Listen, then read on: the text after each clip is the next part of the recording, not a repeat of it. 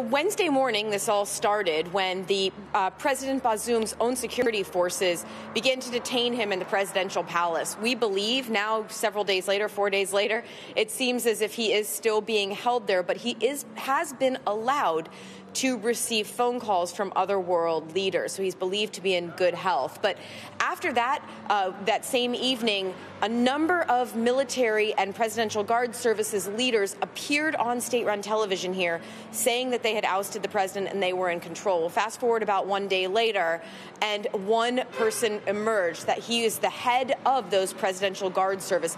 He appeared again on state-run television here in military fatigues, claiming to be the new leader of this country. Now, amidst all of this, this military council has dissolved the Constitution.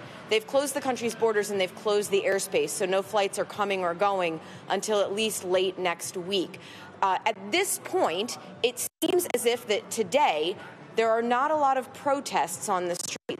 First day we saw protests in favor of the president who was being detained. The second day, though, we saw slightly more violent protests, more people on the streets. They were burning vehicles in front of President Bazoum's party headquarters, throwing rocks. We even saw in some cases they were confronting politicians there.